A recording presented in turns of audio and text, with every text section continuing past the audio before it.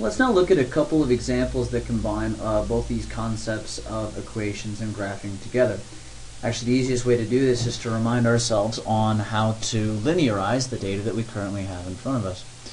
So the first thing that I'm going to do is I'm going to take the graph that you see and just move to the side very slightly here, because I need to do some stuff with the data.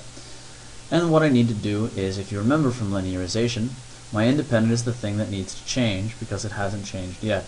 This is an x squared function, and so in order to get it to linearize, my x will need to be squared. So I'm going to come over here and first manipulate the data just like we did in calculations.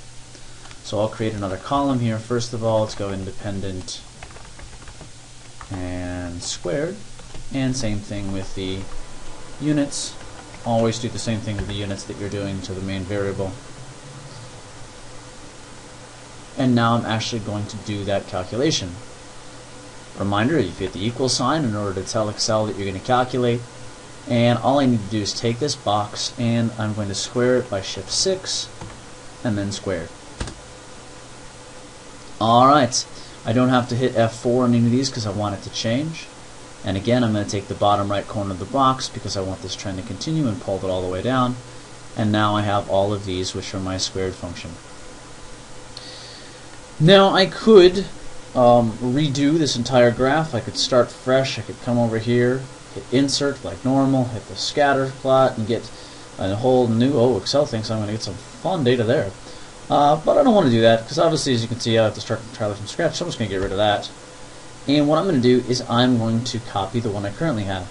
So you can copy from the home right up here on the top left corner. We'll have all your copy and cut options. I like to just hit Control C, and then you select the kind of the cell here where it's going to go, and then hit Control V, and now I've got a copy of the one right above it. And so I'm just going to change a few things about this to make this linearized. First thing I'm going to do is make sure and change my title here. Okay, this is not independent anymore. This is the independent squared. Alright, dependent stays the same, and so I'm going to come down here and show that these are both squared. Again. Alright, and that was pretty easy to change. Now the only thing I need to do is choose different data here. So again, I'll select the chart.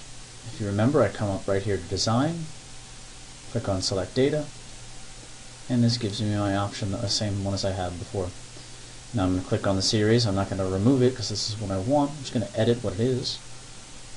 My Y values are exactly the same, so the only thing that I'll need to change is I do not want to pull from this one, but instead from over here. So I'll delete, and then click and drag the column for the X. And you'll notice that it straightens out very nicely. Last small thing, though, I'll hit OK again. Last small thing I want to do is I'm going to click my trend line, because I don't like this to be in the power function anymore since it's a line. I still have equations, still have R squared, and I'm just going to change this to linear. Alright, and there that is.